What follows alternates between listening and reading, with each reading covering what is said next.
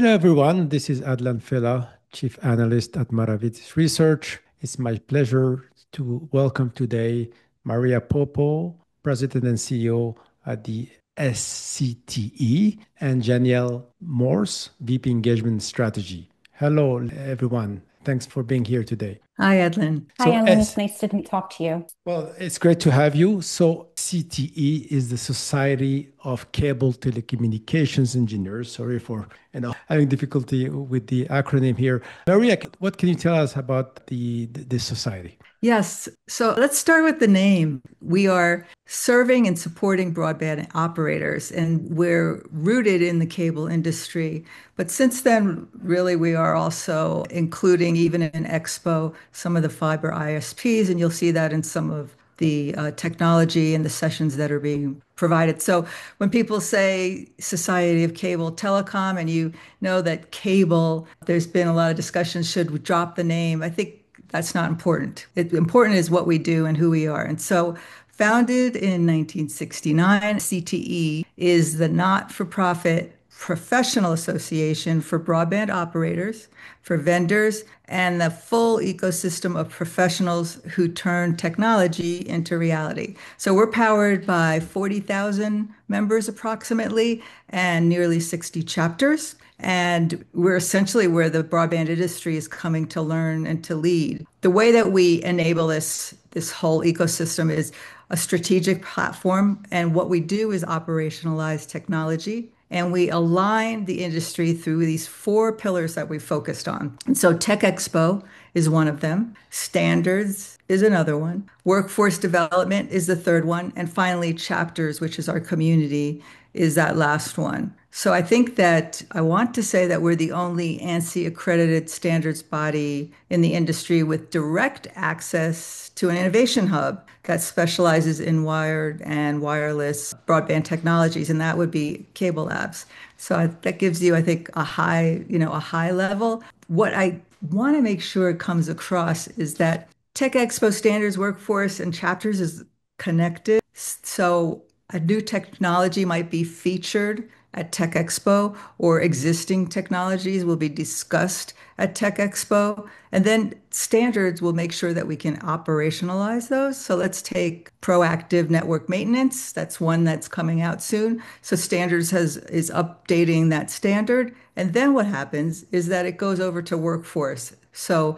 in our learning and our certifications, P&M is now going to be digitized as a online learning platform. And then finally, it gets sent out to the community through the chapters. So I hope that gives you an idea of what we do. That's very interesting. Just out of curiosity, do your members are US only, or do you have different chapters around the world, or? So mostly in US and Canada, Okay. but we also have a chapter in Latin America, or chapters. There's one main chapter there that has little sub chapters that are all working together through different countries. We also have one in Europe, and we have requests to open some other chapters in other areas. So we're going to continue expanding. So you're growing. That's great. Yes. So let's dive into the second questions here, which is what are the most anticipated breakthroughs in seamless connectivity and converged networks? Okay, so convergence is the big word, right, of the year or beyond the last couple of years. So the fact that we've moved from like multi-tech to converged platforms, so fiber and DOCSIS 4.0 and wireless and edge computing, they're all blending, right? They're all siloed, which is exciting because it's typically these changes that you don't see that are making the biggest difference. And so we're really seeing the industry move a lot of areas from hardware to software. So seamless switching between access types, self-healing, auto-optimizing networks, energy-aware orchestration that's adjusting in real time. So operators are running on software platforms, not just physical platforms. So that change is bringing technology out to consumers faster, and it's also doing it at a lower cost. Yeah, I guess convergence means different things to different people. There's convergence between Wi-Fi and cellular. There's convergence between wired and wireless. So, it's a very broad term. So True. It's what's your definition of convergence? Oh, so my definition is, and it'd be interesting to hear what like the executive vice president of engineering at one of the operators says, but my definition of convergence is using multiple access technologies to deliver services. Okay. So in the past, where it might have only been HFC, now, of course, there's more fiber. There's Wi-Fi, which is actually carrying probably 90% of the mobile network that the operators are providing. And then there's also wireless. So in some situations, you'll see where maybe 5G is being used for that last bit to the home. So to me, that's what convergence is. That's a good answer. I think at the end of the day, it's all about customer experience, right? Exactly, Whatever, exactly. whatever brings that.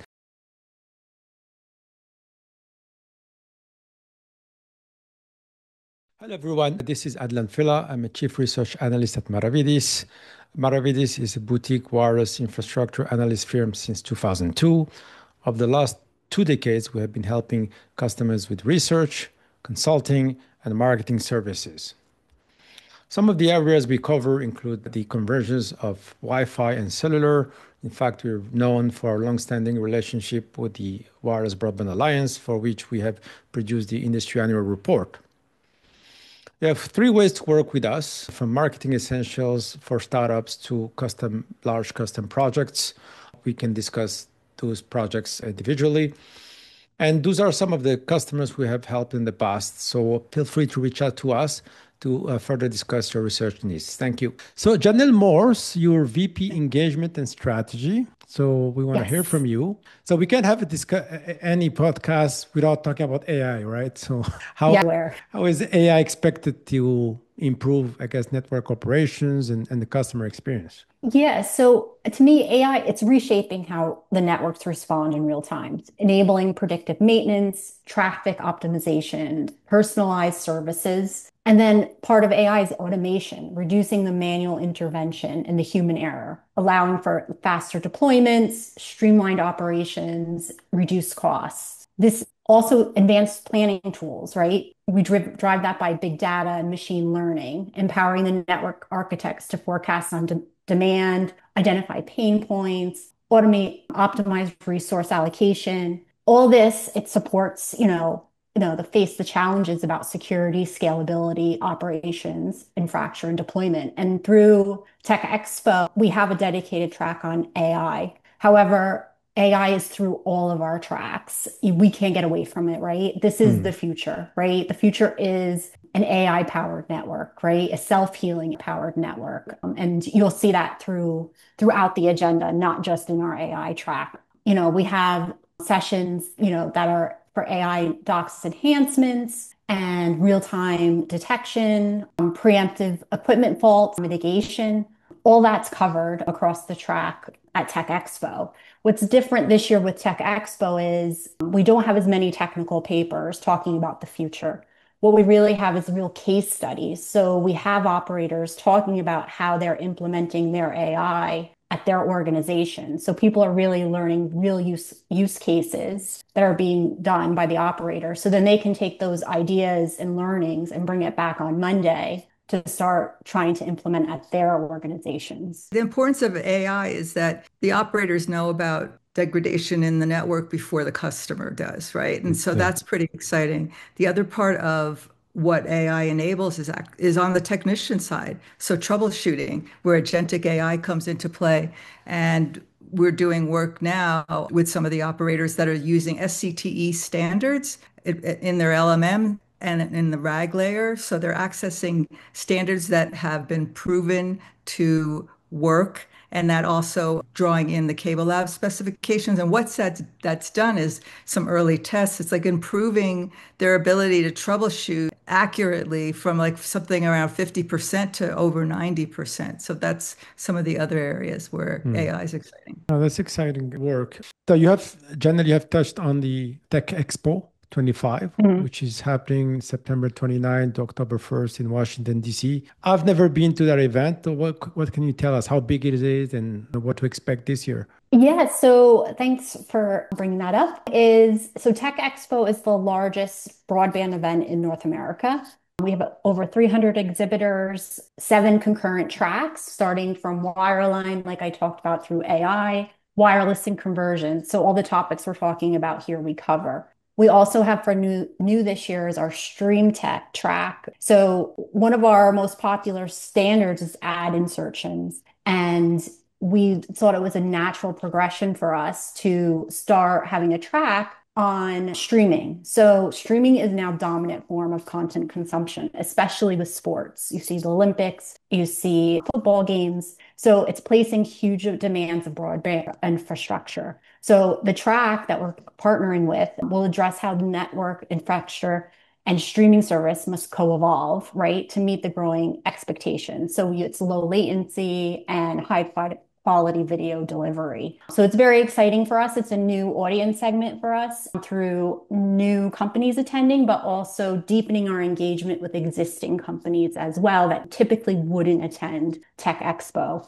Okay, and you, Maria, you want to say something about the event? I think I mentioned that SCTE, we've been aligning, right? We align with the operators, we're aligning with the vendors, we're being the central hub. And I think what's interesting is that we're including other associations too. So SVTA is a good example of that.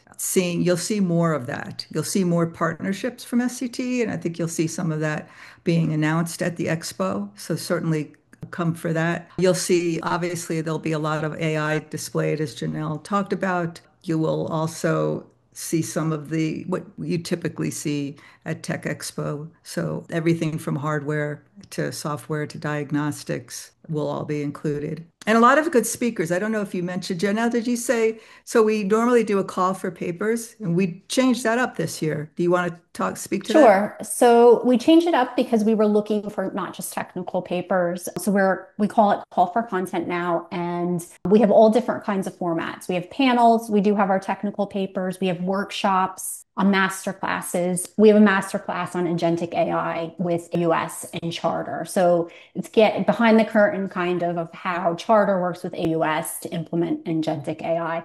And it's a hands-on session as well. As Maria mentioned earlier, PNM is important to us, and we have multiple sessions, including our PNM Live, which happens every year, that we'll talk about. And we have some great speakers. We have the managing director of Liberty Global, who leads the mobile area. So she will be speaking on the wireless track. We also have a session on, as Maria mentioned earlier, software-defined access and network slicing, led by Comcast. We have the chief strategy officer from Ookla speaking as well, talking about the data insights you can gain for funding and rollouts as well. So some really exciting ones. Of course, our chairman of our SCTE board, Alad from Comcast, he will be doing a track keynote for our wireline track as well. So some really exciting speakers from the visionary down to the implementers across the 3 days. And we have two, right?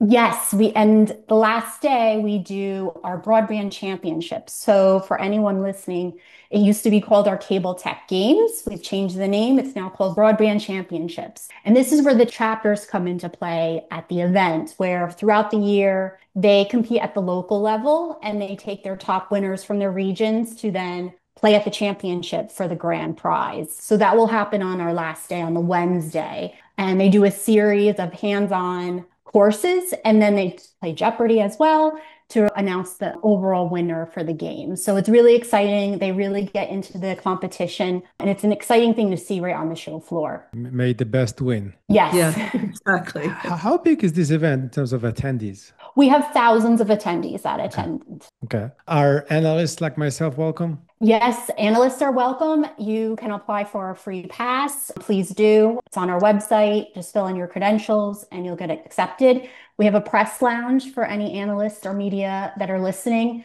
where you can perpetual refreshments, a Wi-Fi connection, private meeting rooms to do any briefings with vendors or operators as well. All right. Well, thank you very much. This is super exciting. And, again, I've never been to the event, but I really hope I can make it this year. And it's great to meet you there. And until the next episode, please like, subscribe, and share. and see you at Tech Expo. Thank you. Bye. Thank you.